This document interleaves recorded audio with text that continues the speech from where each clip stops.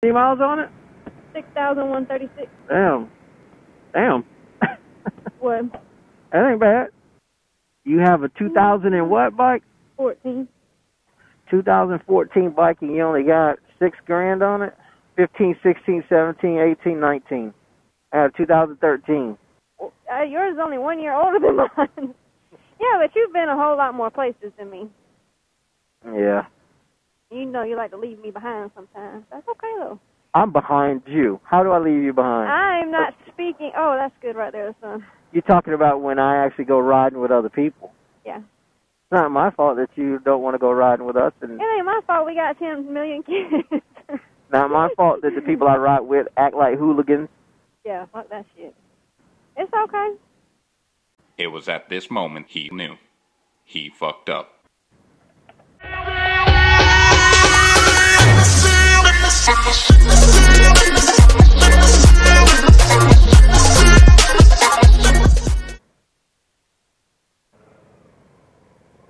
Ooh, I found that sweet spot.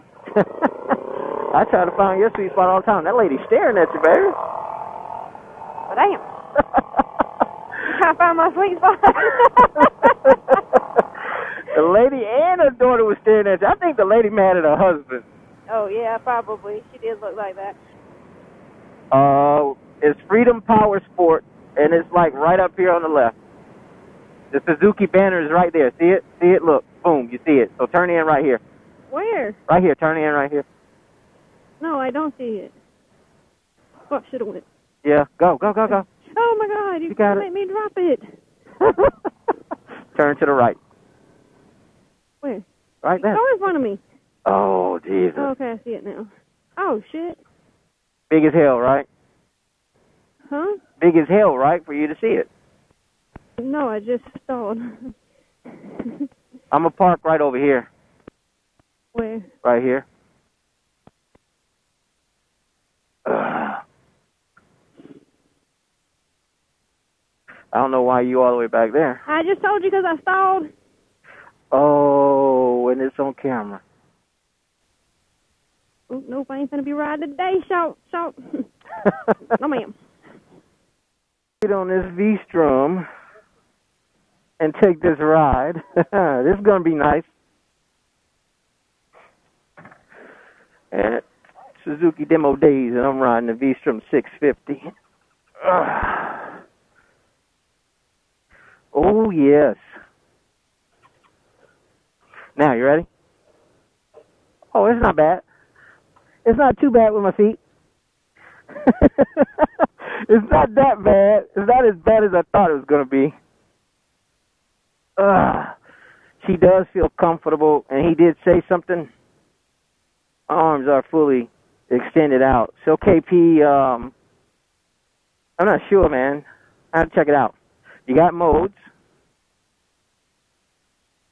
You also, now I actually have traction control on this one, as you can see.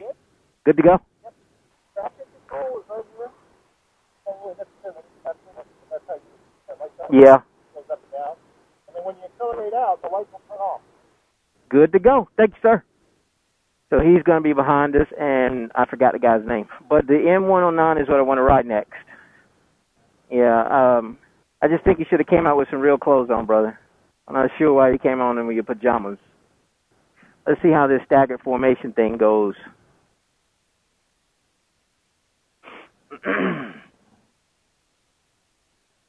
Just a little lean.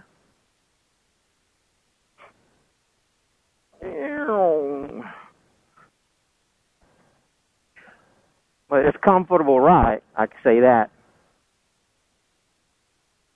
Can definitely say that. Let's get this squared away.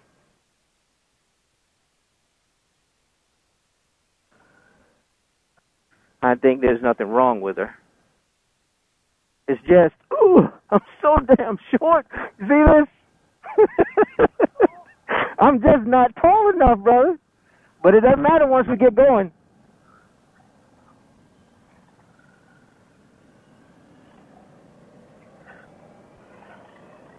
Oh, yeah. She's not bad. But like I said, it's just the actual height. The only deal is my legs are not that long. Let's get this better squared. There we go. But she is a smooth ride. Comfortable riding. When I mean by comfortable, I mean comfortable like springs, like the suspension. But for me currently right now, my comfort level when it comes to am I used to the bike is not there for me. But the other portion I would say as well is the seat is okay. Not too keen on this particular seat. It doesn't feel like, well, I don't know how to say it.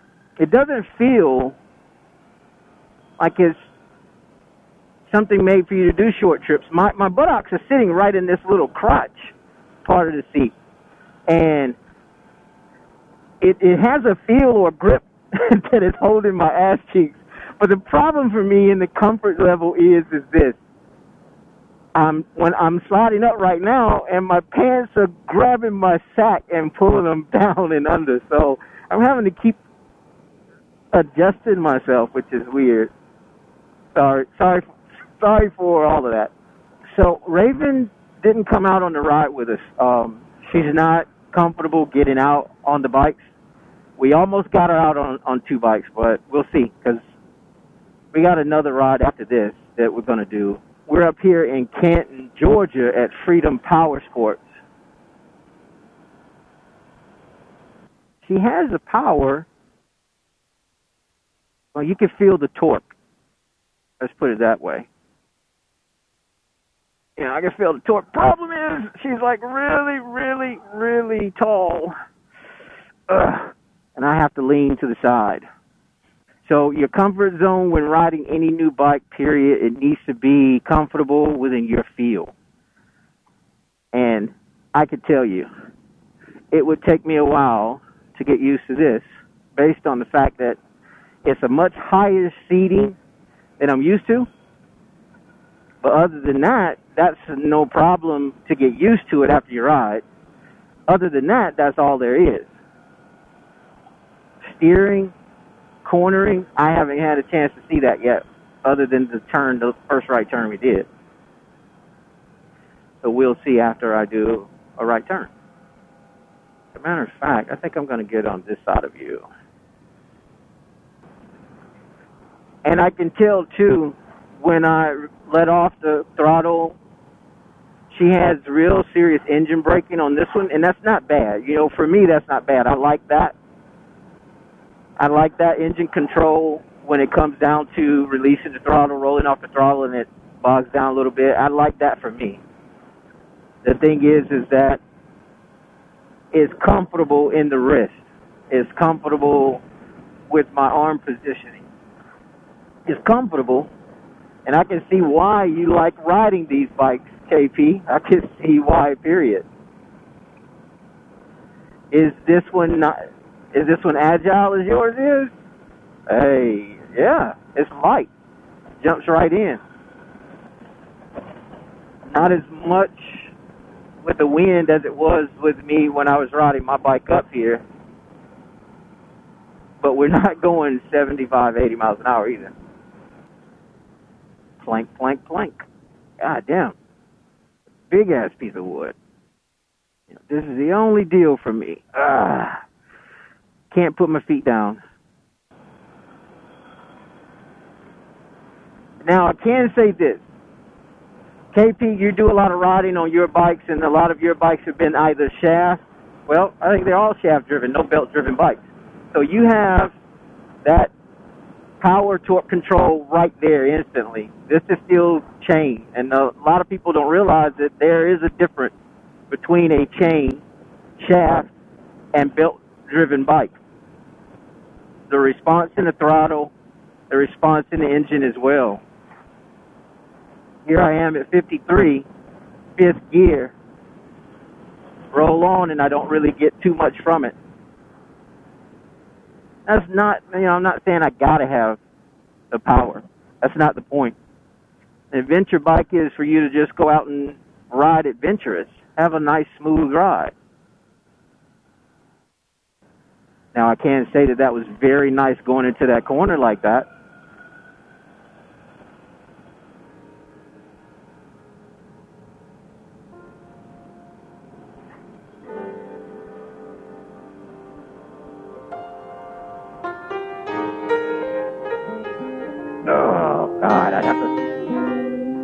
scrotum again.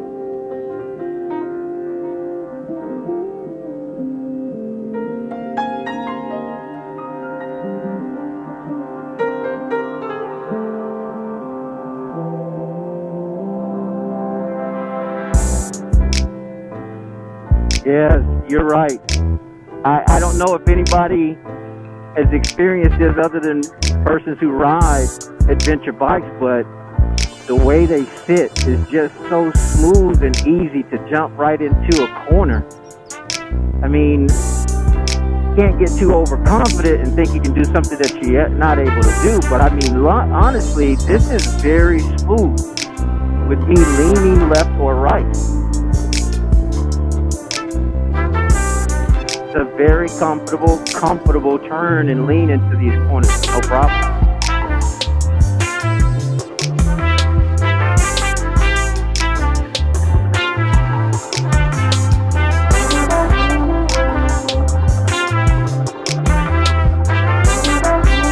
Oh, I like going into these turns with this thing.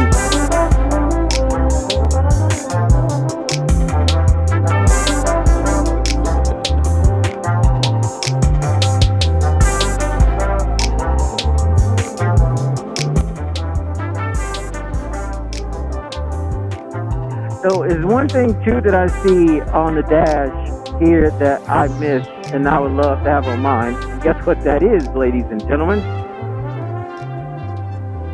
A lovely fuel gauge. Seriously.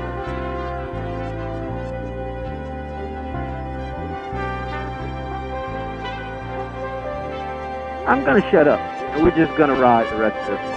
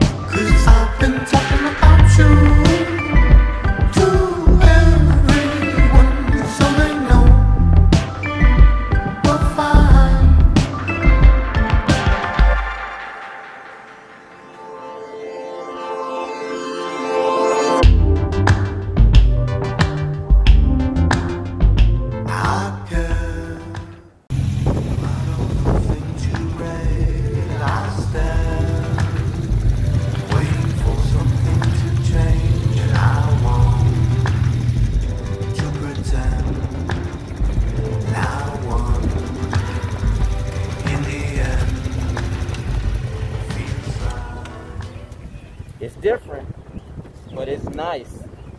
It's real nice.